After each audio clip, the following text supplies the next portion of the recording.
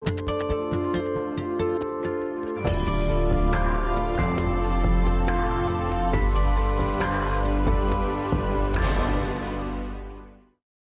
to meet you all. As Kirsten mentioned, I'm Casey Sharpio.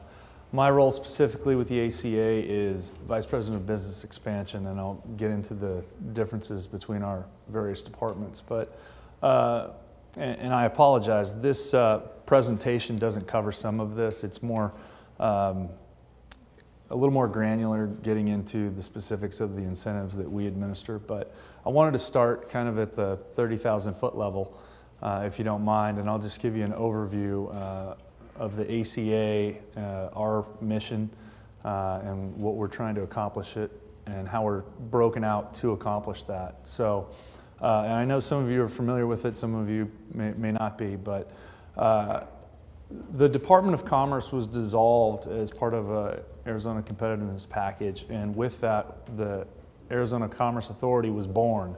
And this happened about a year and a half ago. And we are essentially the economic development for the state of Arizona. Much the same way GPEC is the economic development organization for Greater Phoenix, and then different municipalities have their economic development organization. So we represent the entire state. Our mission is to create jobs and capital investment in Arizona, and do that while increasing the average wage in Arizona. So we are measured on those goals. We report to a private board, even though we are funded by the legislature, so we are stewards of taxpayer dollars. However, we've got some great local Arizona CEOs that represent the entire state, helping guide us, and we give them a quarterly report on what we're doing. So getting a little more a level deeper, the way that we're going about the job creation and the capital investment and assisting the companies here is really threefold. The first is business attraction, which is a very typical model. We have a team dedicated to essentially recruiting companies from outside of Arizona and get them to move either their headquarters or some part of their operation to Arizona. They're armed with really the same programs that I'm armed with, which is the business expansion department. The primary difference between attraction and expansion is all the companies that I work with are already located in Arizona. They already have a presence here, and we want to help them increase that presence. The third department we have in business development is an innovation team. And these people are specifically dedicated to startup businesses, new businesses, the creation of business. And we kind of, the dividing line on that, and I know some of you guys are involved in the startup, is are you making money or not? So a lot of the creation clients that we deal with are pre-revenue. They're trying to fund their company, whether it's debt financing or equity financing, or maybe it's just creating the documents to create this company. And we've got a lot of great resources on our website. I think you mentioned you went to the website. That's actually the small business services portion of our website is the most visited portion of the ACA site, and it's azcommerce.com. So really those three areas we think focus on all the businesses. Within or across all of those, we're focused on four main areas. Aerospace and defense, which is a huge part of the Arizona economy. And probably the biggest area is science and technology. That actually covers quite a bit, from bioscience to advanced manufacturing, semiconductors, and so forth. And then we have renewable energy, not just solar, but really looking at some other technologies there as well. And then innovation, and what technologies are we working on creating that are going to help us moving forward. So moving a little bit off of that and kind of into my day-to-day operations, I'm really looking for companies that have the ability to grow in Arizona. And we partner with banks. A lot of commercial bankers are looking for these companies, commercial real estate brokers, accountants. There's consultants out there that help companies apply for some of the programs that we have. So we really tried to spread that network far and wide because we have a fairly limited department. And the thing I always tell these people is if you know somebody and they're investing in their company and they're hiring people, send them our way because they're probably eventually going to be there. At the end of the day, the ACA administers a lot of the financial incentives that companies can take advantage of, whether they're relocating or expanding. But that's not the only way we want to help them. Really, that assistance can be financial assistance, and I'll go through some of the financial programs in just a second. It can be technical assistance, which Kirsten's going to expand on. There may not be money involved, but if you need to hire people and it's a lot of people and it's going to involve sifting through a lot of resumes and trying to get a lot of people interviews, workforce development and the relationships we have there can help a company put together a job fair. We're currently working with a pharmaceutical company that laid off 500 employees. And at the same time, I have a company that is consolidating their operations, and they're going to be hiring about 210 people. So we've reached out to the employees that were laid off. We're going to hopefully host a job fair and connect them with this new company that needs to fill 200 positions. So that's an example of the technical assistance that we can provide, and it might also be categorized as strategic partnerships. And again, there's a lot of resources that we come across. Someone alluded to manufacturing, and say there's a company that wants to expand their manufacturing operation. Maybe they have a supplier where they need to get aluminum, and I'll give you a specific example. There's a company that makes aluminum pallets, and they actually are getting their aluminum now from Hydro Aluminum, which is a recycler of aluminum, and it's located out in the West Valley of Phoenix. But that company is now expanding because they're moving a fabrication department into a new facility adjacent to the one they have. So making those connections so that we can take one company we're working with that might be a new business, connect them with a much more established business that's expanding their operations, and making that connection is hopefully what we can bring to our clients. And that's kind of an example of the strategic partnerships. So with that, and I'll try to be very brief on this, but the financial assistance that we can provide, some of that's grants. And again, I'll get into a little more detail. We have a job training refundable grant that I'll expand on. Some of them are tax credits, whether it's for research and development, creating quality jobs, qualified facilities, which is specifically related to manufacturing, reclassification of property. We have some private activity bonds that are really large-scale dollars and just a means of financing. And then we have some other financing tools as well. I'm going to skip over some of this, but not to go into this too much, more of what the business attraction team does is really promote Arizona's pro-business environment and the tax incentives that we have. We have very, very pro-business climate. I'll tell you that most of the companies that are relocating here are relocating from California. That's where most of our inbound traffic is from, and California has a lot of regulation, a lot of taxes. I think somebody from Department of Revenue told us yesterday that there's 20,000 different tax levels when it comes to property tax in California. So we're definitely trying to streamline some of that. These are some of the workforce numbers. Obviously, we have got a great workforce, and I think Kirsten can expand on that in her section. some of the other low cost of doing business. But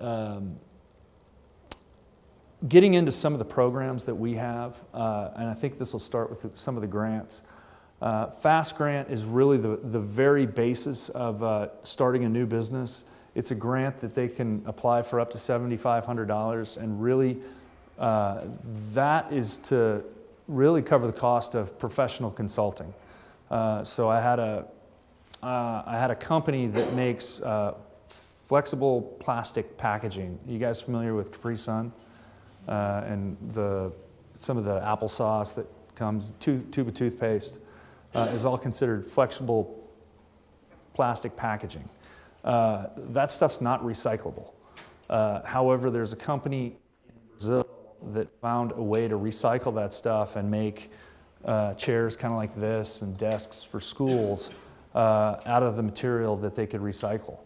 So it was a very specific purpose, but she wanted to bring a consultant up from Brazil to try to see what's it going to take to create a recycling facility in Arizona. What would they need to do to meet the environmental specifications that the United States has versus Brazil?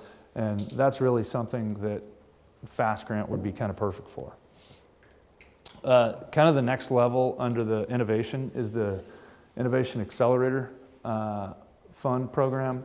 This is a loan participation, and it was started in Michigan. Michigan, I don't know how familiar you guys are, during the recession was absolutely crushed because of the automobile industry. And they basically, the state wanted to get the banks to actually loan money because all the businesses were hurting. They needed to kind of float until they could get the next check in. And the federal government took this program and distributed money to every state. Arizona got 18 million, and really we can go partner with a bank, and if there's a business that, you know, it's not the perfect business that a bank wants to loan $1 million to or $500,000 to, they're just not really comfortable with it. We can come in with up to 50% of that loan amount. So let's say if it's $500,000, we can bring $250,000 to the table to partner with the bank so that they're only exposed for really half of the amount, and hopefully free up some of that money to get it in the hands of small business and startup businesses so that they can get the capital they need to get up and running or expand. Innovation Challenge is really a contest for, again, new businesses. You've got a new business idea, got a business plan, put it together, submit it into this challenge. We have about 300 companies every year. We'll narrow it down to 6 and make awards of up to $250,000, and we do that twice a year. So I know somebody mentioned a startup venture. This is the kind of thing where you can really enter this and maybe get some startup money for that company. And I will tell you that the feedback that you get from some of the entrepreneurs that are on the judging panel is invaluable, and it's helped shape a lot of new companies. This is the state export program, which is the STEP step. If you have a company that is trying to get into a foreign market, whether it be Mexico, Canada, Israel, Turkey, Brazil, they have reimbursable grants. They can help set you up with the local government. They can put you in contact with potential clients. Another great example of technical assistance. We've got a commercial industrial solar tax credit. There's also a renewable tax credit. These are really focused around renewable energy. One of them, and specifically the commercial industrial, is for companies that are putting solar on their facilities. They can get part of that installed cost rebated. The other one, which I'm not sure is in here, but is more for if you're creating renewable energy. So if there's a solar plant, there's a completely different tax incentive for them. Healthy forest, which I don't think is going to apply very much in Maricopa. Job training, this is the most popular of the ACA programs. This is a grant. So if you're a new business and you're hiring, let's call it 20 workers, and they meet the average county wage, they're eligible to recover 75% of the training cost. So if you're going to send them to get trained, then it's going to cost $1,000 per employee, so you're into it for $20,000 for those 20 employees. Well, you can get $15,000 of that back through the Job Training Refundable Grant Program. This program is phenomenal, and it's designed to do one thing, and that's increase the skill level of the workforce in Arizona. And we really want to provide an incentive to the new employees. So if you have 50 people working at a company and they're going to hire 20, those 20 employees are considered net new and are eligible for 75% reimbursement. The 50 employees are considered incumbent employees, and those are refunded up to 50%. So there is a distinction between those two, and really the incentive being on new hires. Any questions so far? I know I'm kind of burning through this a little bit. Military reuse zone, not one of the more, probably the least popular ACA incentive, as well as. What is that? Is it hiring vets? Or? No, military reuse zone is really where there was a military property. There's only a. Like base closures. Yeah, exactly. Williams and then Goodyear, I think, is military reuse zone. So there's very few areas that qualify for that. Private activity bonds are more, it's kind of an alternate financing mechanism, really done a lot of times in conjunction with municipality. And I got to be honest, I don't have a whole lot of knowledge on that because it's not commonly used.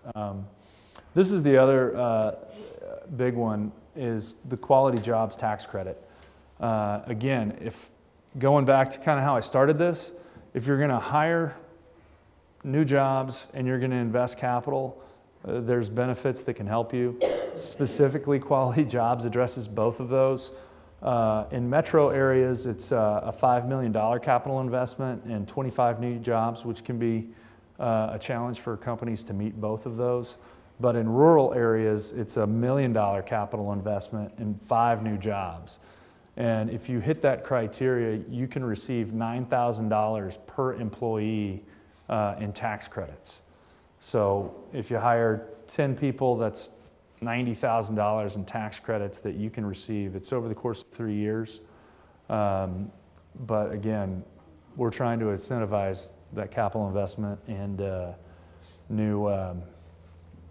new jobs. Qualified facilities was created as a way to address not having to meet both those criteria on capital investment and jobs. So this one, and I must stipulate, is purely for manufacturing facilities. And I know someone mentioned a manufacturing facility. But again, this is a tax credit that takes into account the lesser of the capital investment or the job creation. And the capital investment, I think, is 10%. So if it's going to be $1 million, that tax credit would be $100,000 or $20,000 per new job. So if there's 10 new jobs and $1 million in capital investment, the 10 new jobs would equal $200,000 based on 20 per new job. However, the capital investment would be 10% of the million, so it would be $100,000, and we take the lesser of those two.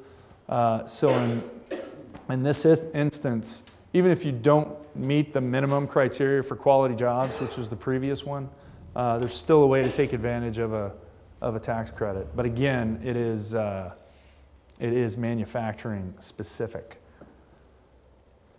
Renewable energy tax credit I touched on, and then research and development. If you're spending a lot of money on research and development, there's a tax credit that you're eligible for. The interesting thing about this one is it's refundable. So you can, if you don't have a tax liability, you don't owe the state as much as the tax credit is, you can get some of that refunded back to you. The most interesting part of this, and I would encourage you, anyone that's engaging in research and development, is to get in touch with the university. I know that U of A and ASU are actively looking for projects. Again, going to the strategic partnerships and what we do, really want to try to connect companies to the universities, because it really increases the percentage of expenses that are eligible for the R&D tax credit if they're done in conjunction with a state university.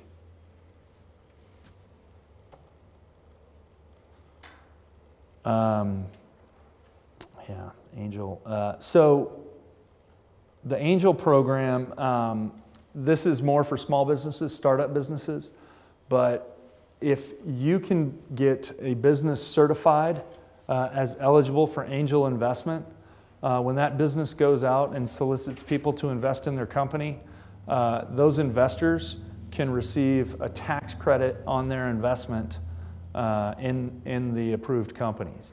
It's something where the company has to have at least 2 full-time employees, and the company has to be certified first.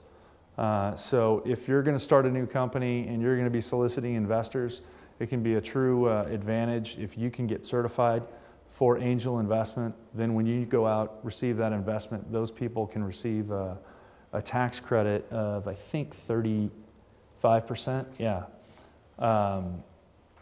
And again, there's some minimum qualifications, but again, really trying to encourage people to invest in small business. So you do something like this and get some equity investors, use the accelerator fund if you need to get a loan, and you can really accumulate some seed money for a company to get started. So I know that was not professional services though, right? I'm sorry? Not professional services for the angel program? That's mostly manufacturing again? Not really. Engage in qualified activities. Yeah, no. Banking, personal professional services don't qualify. So I'm just trying to clarify that part. I guess so.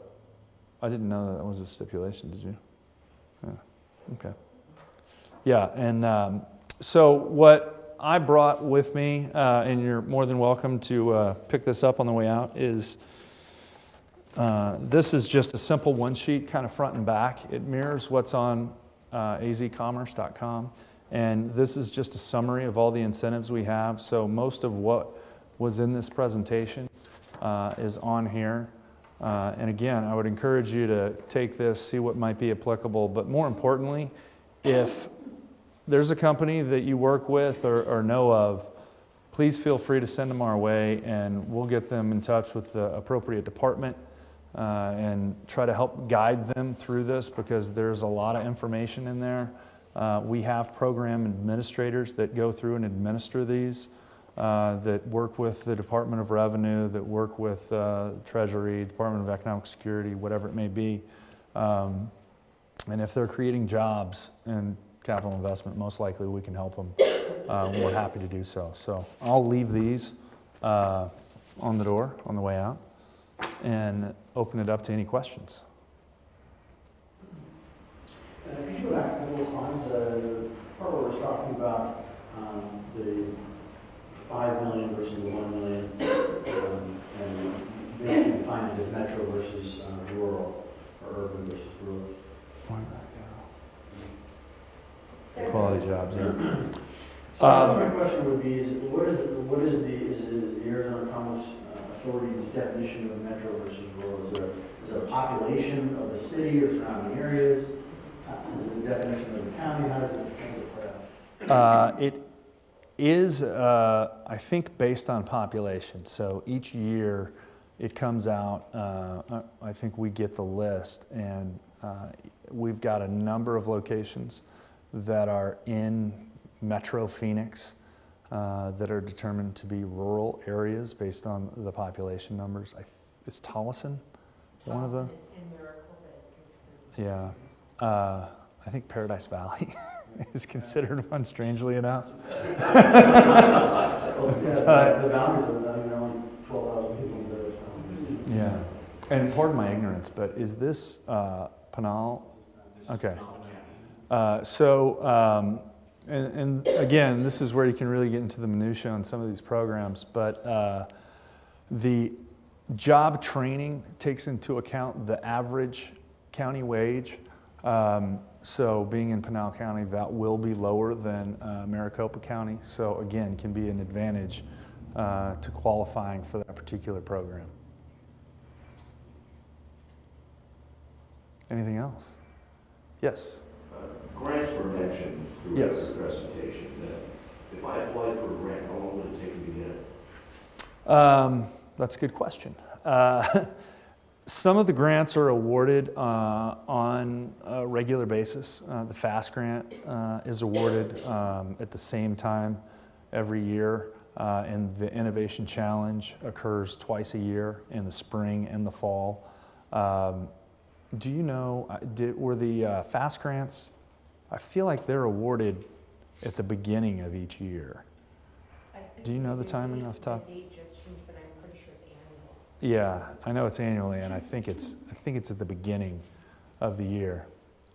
Yes. And in that same vein, we talk about tax credits, but there are other credits, and if certain criteria are met, and I would imagine there's an application fee or whatever, if I met that criteria, and I submitted my application or form of that letter to you, how long would it take me to get those funds? Well, I can tell you that job training, we typically tell people a 30 to 45 day processing time. And the reason that I use that as an example is for that, you know how job training was divided into two buckets, the net new and the incumbent. The net new specifically, the application has to be in, approved, and signed by both parties in order for the employees to count. So in the example of a company with 50 people hiring 20, they have to get the application for net new for those 20 in, approved, and signed prior to hiring those 20 people. Because if they're on the books by the time before that application is approved, then they're going to fall into the incumbent bucket and be reimbursed at a lower amount. So we try to process that one as fast as possible. I can tell you that it was a couple weeks or so before Christmas, and I was trying to get one processed before January 1st, and that was going to be a bit of an impossibility. So it's really 4 to 6 weeks is the standard line on most of the approvals. Any other questions on the ACA in general, or? Perfect. I will turn it over to my partner in workforce. I am Kirsten Hall in the Workforce Development. As Casey said, we are the state's economic development department per legislative action. We've always been the state's workforce board. So the state workforce board means a federally funded program, Workforce Investment Act. Money from Department of Labor flows down through DES, Department of Economic Security, and out to the local workforce one-stops. How many of you are familiar with the Workforce Connections, Gila Pinal Workforce Connections? Okay, so those are the one-stops that we partner with to deliver these services. What I always say is we are both, I don't know, can you guys see this? We're strategic and we're tactical. So because of the board, there are a lot of initiatives that we're engaged in where we're talking to DES, Department of Education, with the Board of Regents, with the state's universities and community colleges to create something called a longitudinal database. So there is some technology involved in the background, but really economic development had asked us, how are we going to find out what the workforce pipeline is? And this is one way to measure. It's not perfect, it's not comprehensive, but what it will do is pull information out from every community college, every university around the state to say, bottom line, how many software engineers are we graduating? How many civil engineers? How many welders programs? And we can take a look at it to adjust it up or down, to ask critical questions about it and analyze it. So that's one of the strategic initiatives that we're involved in. The other thing we're involved in, as the state's workforce board, we just rewrote the state's workforce plan that has never been done, well, I'm sorry, it has not been done in 10 years. It was done in concert with the workforce directors in the state and some other folks and a consultant that has worked nationwide. The governor took a look at it, loved it, and has adopted it as one of her 4 pillars in the, she didn't mention it in the presentation, but it's in her plan. So the workforce state plan is the governor's plan for workforce for the state. And the biggest change is that instead of the individual being the only client and customer, it's business is also the client and the customer. Workforce development has always been very kind-hearted towards an individual, but if there's no business, there's no job. So that's how that works. So tactical, that's me. I am the project gal and happy to do it. I like to have a kind of a big meaty problem that a company and then apply solutions, apply resources. The tactical means I work with Casey, I work with his colleagues in business expansion. A company is here and they want to expand, they're hiring, they're investing in capital. And what do they say? What's their other question, Mayor? Where can I find the people? Where are the people? It's always about the people. And so I come in and I talk about the workforce services, which I'll talk about in a minute. I talk about strategic partnerships, just like Casey does. Who do you need to know? If you are looking, software engineering is actually a really, really high priority for the state right now. Because typically, not always, but typically, a software engineer is a young person, 20 or 30, and their priorities for job, they probably don't have a family yet, probably, and they're looking for fun, they're looking for an adventure. I want to work at Google. And, while, Hartford Insurance or Allstate or whatever would gladly hire them for a very good salary, but where are they? So how do we connect those? So we're about to launch into an initiative for that. If a company is attracted to Arizona and they say, I want to move to Maricopa, that's perfect for what I need, then I kind of cast about for what partners would make sense for that company to talk to. So I would definitely hook them up with Central Arizona College, with Barbara Valencia and Diana Russell with the Gila Pinal Workforce, any of our other community colleges that could help, any of the university extensions that are in this area. I did think of something in our strategic partnership. We recently worked with East Valley Partnership. So the members of East Valley Partnership, they focus on different industries. One is aerospace and defense. The board of East Valley Partnership said, help us address this workforce issue. Where are the talented people? There's some kind of skills gap. They came to us, to ACA, and they go, what's workforce? What's workforce development? We're not sure what that means. And we said, well, not a problem, we'll partner with you. And in partnership, we actually opened up to the state. So in partnership with the East Valley, they came to us with a question. From that question, now we have a full-on state sector strategy partnership, which I'll tell you about in a minute, which simply means industry at the table and tactical partners around the outside. We've brought aerospace and defense industry. We've brought educational programs to the table separately. We did a facilitated discussion, what works, what doesn't work, what's your perfect world. We're putting everybody together on Valentine's Day on February 14th, and we're going to have some working committees to say, okay, business wants internships, education wants internships. Where's the disconnect? Well, my system doesn't support it. Great, what do you need to do? Well, my industry, I don't have enough journeymen to follow along with an intern or whatever. Well, how can we address that? So it's just putting those people together. So workforce development down below, it is federally funded, as I said, from the Workforce Investment Act.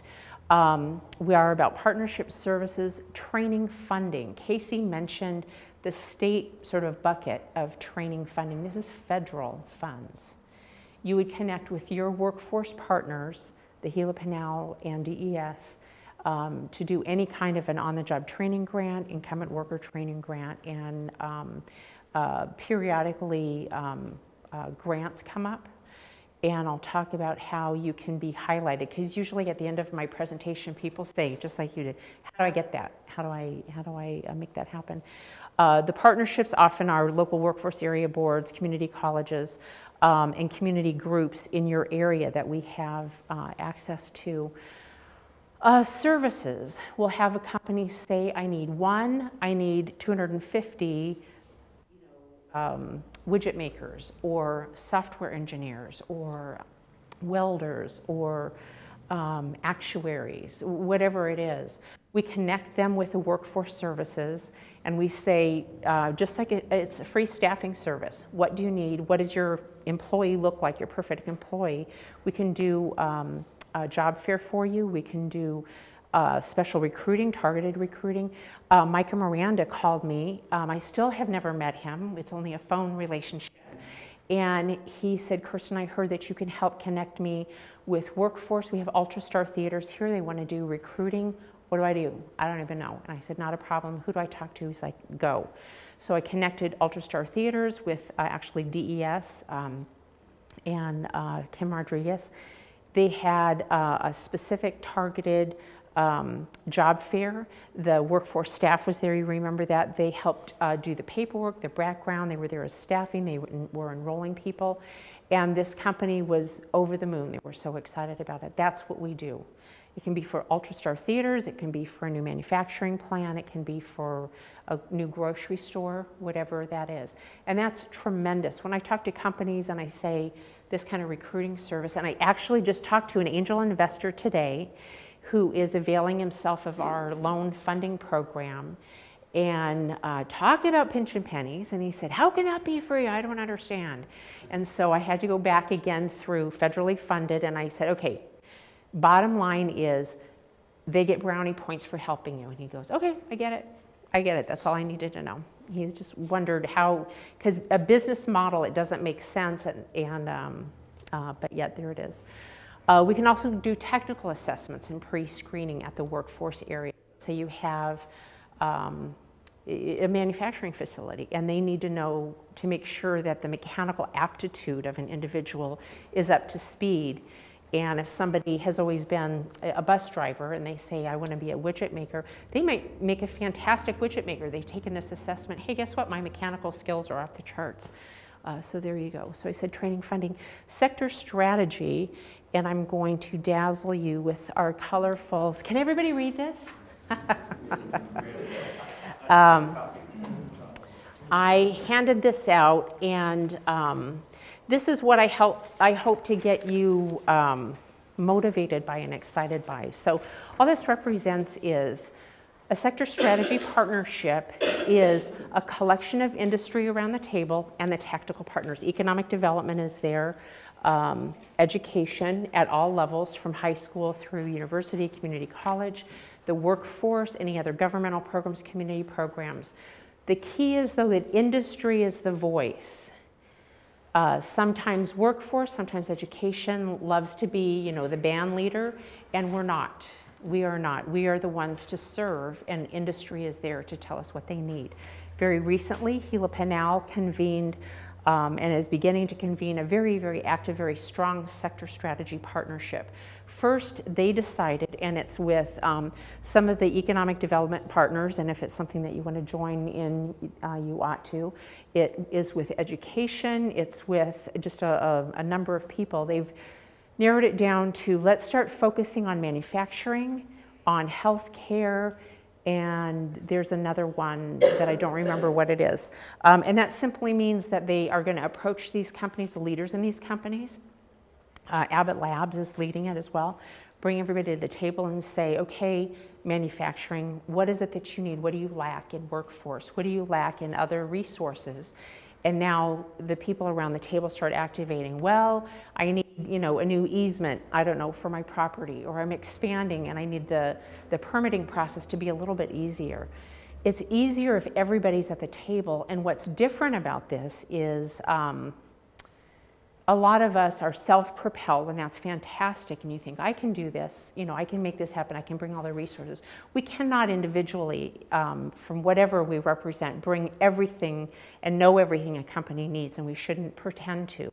So for business's sake, to keep them healthy, bring them to the table, what do they need, what are their points of pain, and then start bringing people in around the table. It keeps people accountable, it gives you a timeline, it prevents meeting just to meet. It really has some agreed upon outcomes. And so this map represents the active industry partnerships around the state. So what does that mean to you in Maricopa? Well, it's something to aspire to maybe from an attraction standpoint.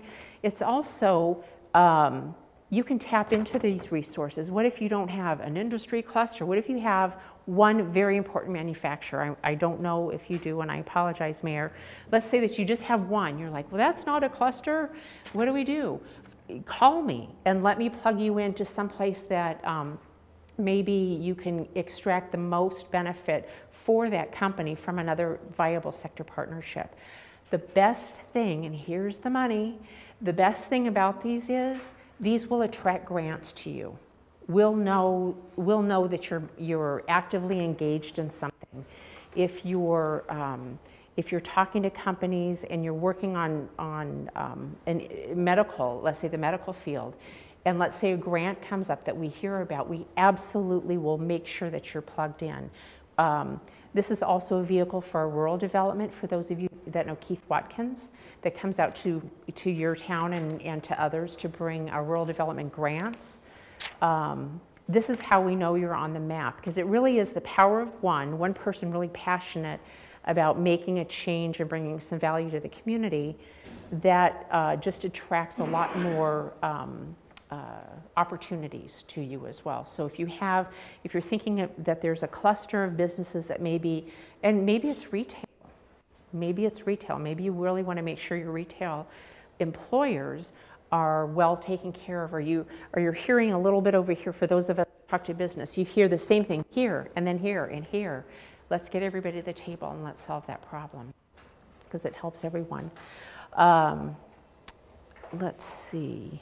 That is, that's what I've got for sector strategy. So we've got a variety of things. We have workforce services. You need to hire one person, let me know, and I can connect the city. Maybe, Jackie, I can give you the connection to the workforce office so that you can post a job for free, have them collect resumes maybe and sort through them and have your pick. Maybe join in on job fairs or what have you. The sector strategy partnership, for those of you that are represent businesses and associations, maybe that's interesting to you. Kind of the point is, get involved, plug yourself into what's happening. The economy is slowly coming back to life. It's slowly warming up, and we absolutely want Arizona to maximize the benefit. We want every community in Arizona to be the very best that they can be. So call us if you have questions, call us if you have ideas, call us if there's something that you didn't hear that you need, and let's see if we can help you find it. And so I'd like to open it up to any questions you might have about workforce. Everybody see? Yes. Just a question real quick, please. The funding that was mentioned earlier on the ACA, state funding, in your workforce programs, you said are federal funding. Are those in addition to what you just discussed on the incentive programs? Actually, it is in a sense. So, but just to be very clear, the federal program is, if I were going to draw a diagram, it would be, turn the faucet on here and it sort of trickles out across the state. Department of Labor, money goes to DES by formula. Arizona gets X amount. Each point of light, if you will, each one stop gets X amount based on their community's actually unemployment statistics. So Gila Pinellas got an X amount. They deliver those services and they spend their budget money according to what they get. So they have the money, I don't have the money for that. What I am is as a navigator to a company. If a company says, everything we just said, it's like, okay, good luck, give us a call. You're like, what do I do? So for workforce, I help navigate through that program, and I would plug you into the partner. They spend their money, if you will. And it brings up the second question then. Maricopa no longer is eligible because of our population for USDA agricultural loans. Okay. My concern is if we suddenly get down the road, we think we're going for a rural grant, and then suddenly we find that the federal appears dominating something we're not qualified for. So is that a state application of what's rural and not, or is it a federal application of what's rural?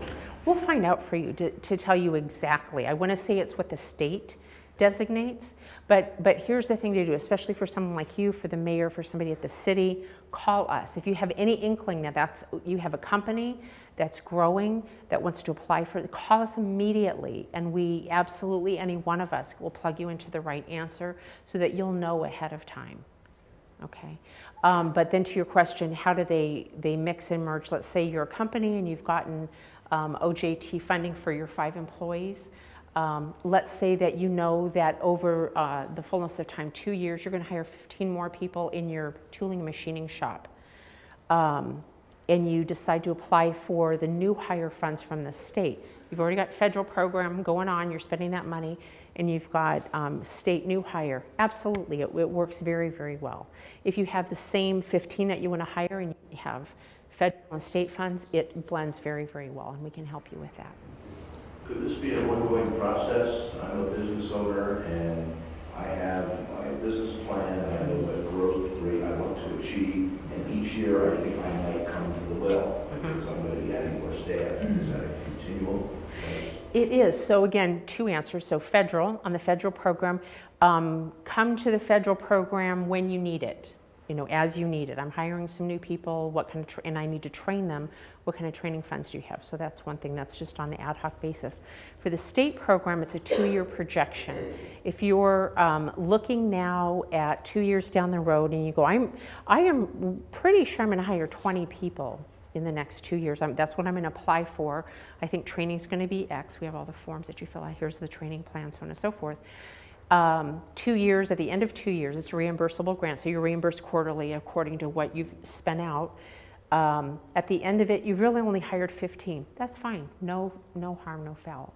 It's that money to train 20 people set aside for you. You can do no more than 20, but you can certainly do less than 20 if that's what your business, demanded. So for the state funding for the new hire, it's a projection. And for the federal, it's just on an ad hoc basis. When you need it, go and apply. Using your example, at the end of that 2 years, I find myself in the same position I was before. The business has grown. I need more staff. Things are great, and I want to apply for a grant. Do it. And Yep, just absolutely. To clarify, you can, in the example of the 20 people over 2 years, and you dedicated or rededicated those dollars.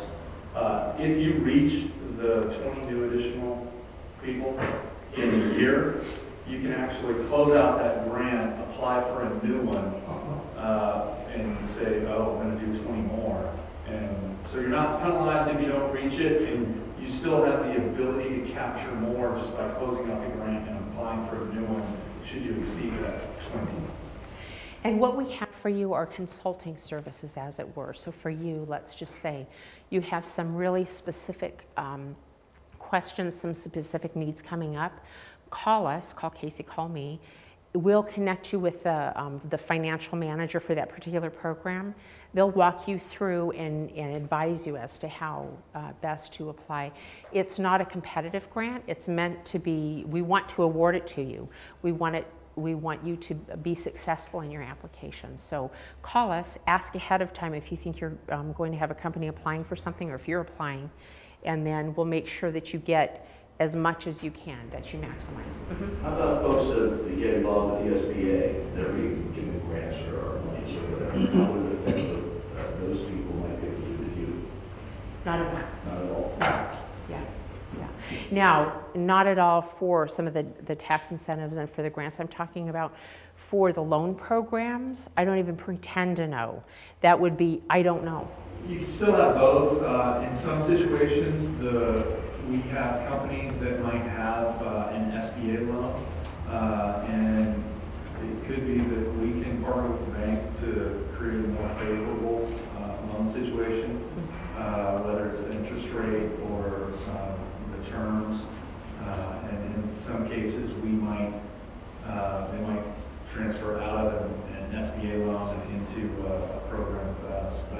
they definitely don't preclude each other from working together. How does ACA measure its success? How do you know whether you're doing well or not? I was just going to say that. That's great. Your $5 is on the table. I was going to say that we're incented by the carrot or the stick method. No, our management is such that our business board that we have, and we love it. It's a great way to thrive. Is to say, here's your goal. And I think it's 75,000 jobs over 5 years. 75,000 in 5 years, but now it's 4 years.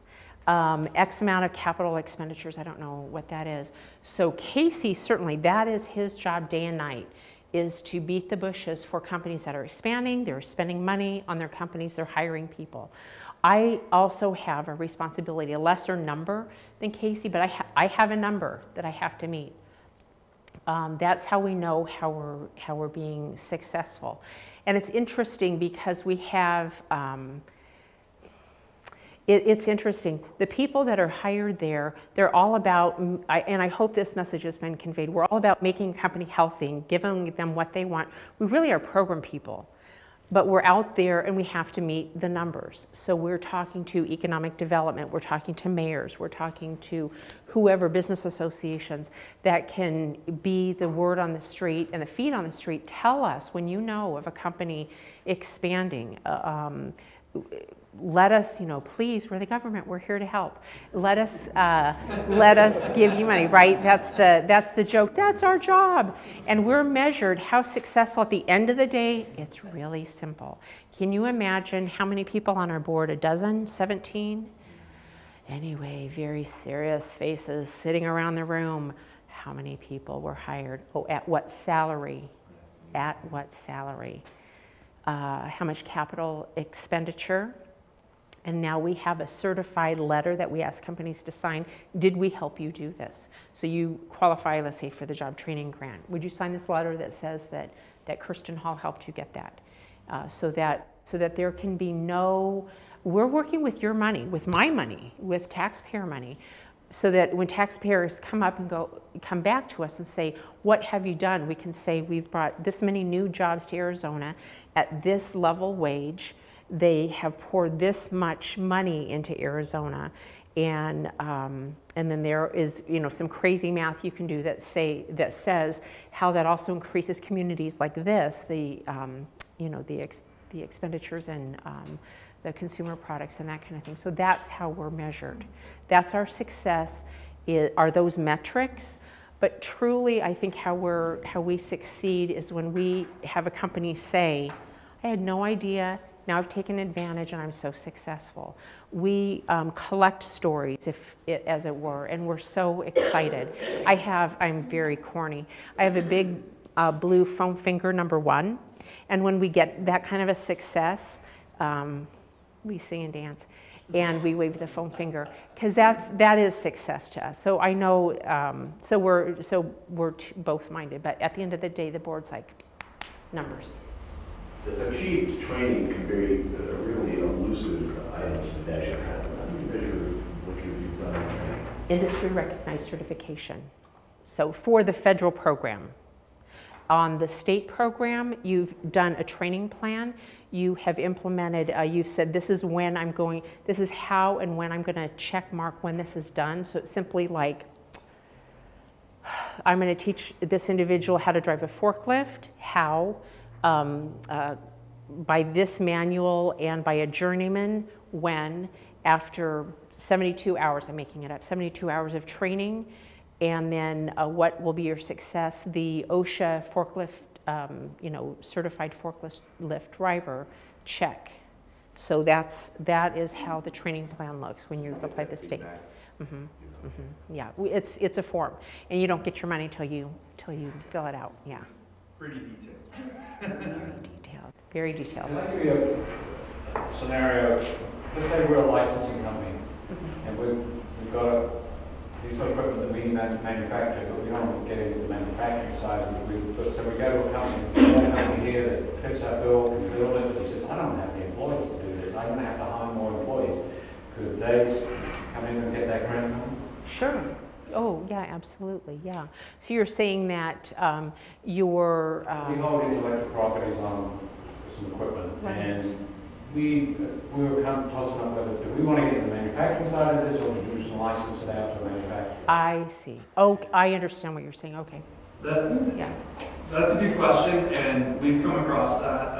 I think one of the examples was Harley-Davidson relocated a manufacturing facility or proving ground or something up in Kingman, I believe.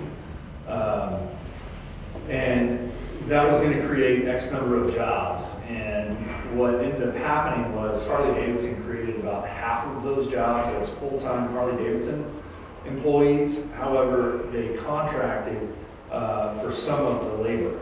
So it actually is up to the contract company to say, we've got, you know, X number of new employees. So it's the company who's really paying the paycheck.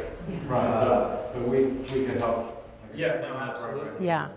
Another example, I'll tell you, there's a company that trains companies on CAD software, you know, that kind of engineering software. They conduct the training. They are a great mouthpiece for our job training program, because they can go to all these engineering companies, construction companies, and say, hey, you know, we want you to use our training software, but if you don't otherwise know, the ACA has a job training program where you can get 50, 75% of those training costs reimbursed. So that happens as well. Yeah, and most of our programs are, we kind of go by employer of record.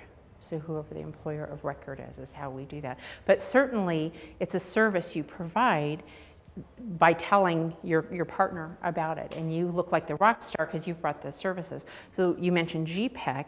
We work very closely with GPEC. They've been around a very long time to do attraction.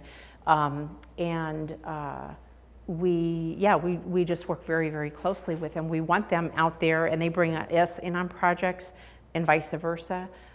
They have a phenomenal data and a marketing team, and they've done a very deep dive nationwide. So, you know, we do that. Yeah. Yep. Do you have an internal audit process which would show whether or not you're getting scammed? Oh, yes, we do, yeah. So separately, I was thinking of our financial programs. That's been audited twice. One as an independent audit, ACA itself required, and then the board required it right after we had one. They said, well, let's do it again by a different company, and that came out clean as a whistle. They were very, very impressed. So, but for companies to get the funding, absolutely. We have a great team of that take a very, very sharp look at the applications. Well, and some of the I mean, if you kind of go through all those programs I went through, you know, the totals of available dollars might be $250 million, and that's outside of private activity bonds. However, that money's not all coming from the ACA. Specifically, the tax credits. That money's really the Arizona Department of Revenue. So we administer the program. If somebody comes and applies for a quality jobs tax credit, they're going to submit their pre-application to us. We're going to go through it, and they're going to submit all the documentation that they hired the jobs, that they spent the money, and we have a form, and we approve that. Then they'll go, when they file their tax return, they are going to say, hey, we should get, you know, qualified for X number of quality jobs tax credits. But at the end of the day, the Department of Revenue can go back and audit them for the same thing, because they're the Department of Revenue. So, and they're the ones actually administering that money. So there's a couple of levels of Checks and balances. Checks and balances. Great questions. I'm glad you guys are so engaged. And if there's something that comes up when you go back to your office or later in the day, if it has to do with a business and growing, call us and just ask. And if we don't know, we'll ask Cheryl Lopez, who's in the small business area, and she's going to know. Okay. Thank you so much for inviting us. We appreciate it.